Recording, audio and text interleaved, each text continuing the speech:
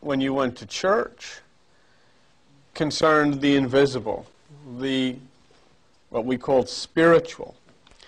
But now you find out that a lot of the things that are active and impact on us are invisible, but they're called subatomic.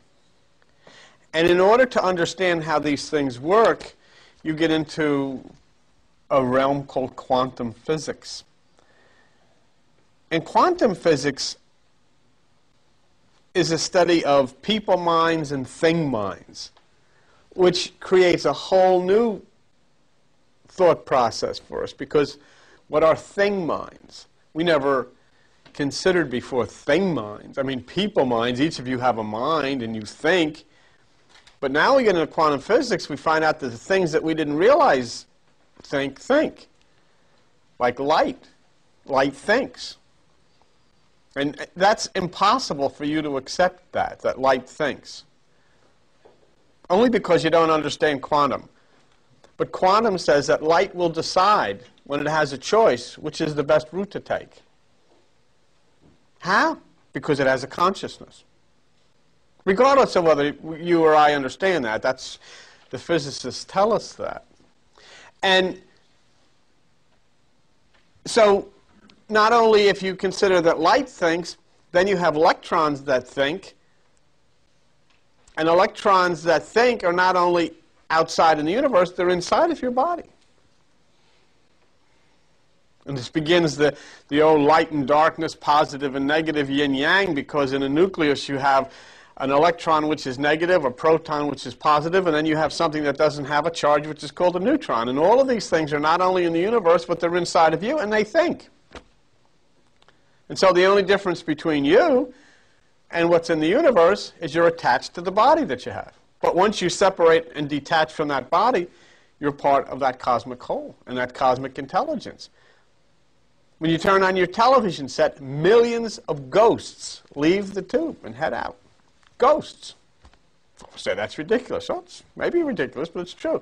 Each electron that exits from the tube to smack the screen, there's only one that does, but each of them, billions of them, have a ghost attached to them, and the ghost decides we're going to go to the left, going to go to the right, going to go up or down.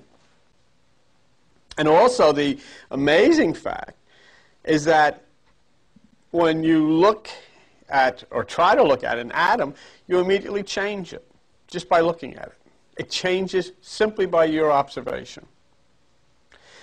So these are amazing things which finally in I guess it was 1900, Max Planck was his name, I guess from Germany, discovered what we know as quantum physics, which see, like classical physics says that you'll have an answer to your question and it will either be yes or no. But quantum physics says the answer will be your experience.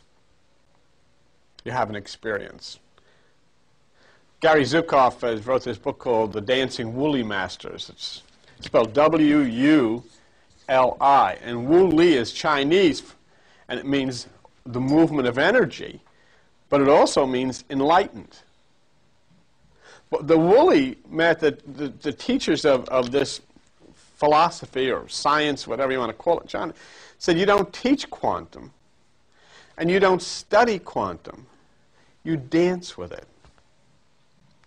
And that basically is your meditation. And that's why so many of us get so frustrated in meditation, because we're trying to study it. We're trying to figure out how to do it. But these masters say, no, you don't do that in meditation. You just dance with it. And when you go into meditation to dance, you should never lead, because you're the bride. Let the bridegroom lead you in the dance. Let the music play, let the sound swirl, and let the bridegroom who's inside of you, which is the Christ figure, just sweep you off onto this cosmic ballroom and dance. And it sounds a little Disney-esque, but nonetheless, it's very beautiful and very true. So, I had a conversation, I was telling the folks the other night, Tuesday night, I was telling him I had a conversation with a friend of ours from New York City who's a Sufi Muslim. And we got into a lot of discussions about a lot of things, and he's very, he's a wonderful person to listen to talk, as most of these Sufi Muslims are. And he said, you know, it is the mother in each one of us that is the fulfillment of our meditation. It's Pia Mater. And he says, even when you go to a wedding, think about it. There are two mothers getting married. The mother and the man and the mother and the woman. And they dance and they embrace. And he says that's why they call it matrimony and not patrimony. It always has been that way because it's the wedding, the coming together of the mothers. So there's so many beautiful things. I mean, we know so much. We have a nuclear plant down here. We know so much about atoms. We know so much about all of these types of things and the power that atoms have and what they do and how they do it and so forth and so on. But in all of that, in all of the knowledge we have of the power, consider the fact that no human being has ever seen one. And the things that they do, religious people will say, the devil did it. Well, they're saying the devil did it because this unseen, invisible power. Gary Zukav in his book said, if hydrogen atoms didn't do it, then maybe the devil did. So when we begin to understand that there is an entire source of energy and living intelligence that surrounds you, that the thinking goes on outside of you by thinking things, in addition to thinking people.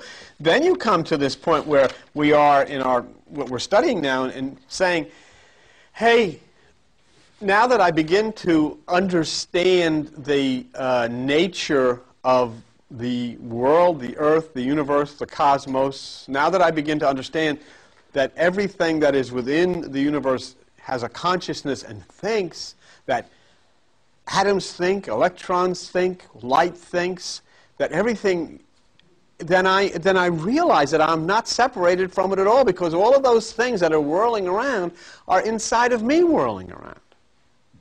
They're the same things. So then I start to say, maybe it's time then to look at these mysterious things written in scriptures and say, are they speaking to me about a scientific truth that I can be part of rather than some religious stuff that is simply going to coerce me into some kind of a tribal mentality? And so we came to the point where we're on the eve of announcing, I think October 23rd, they're announcing the next planet. That's what it says on the computers. So we're on the eve of the announcement. Albert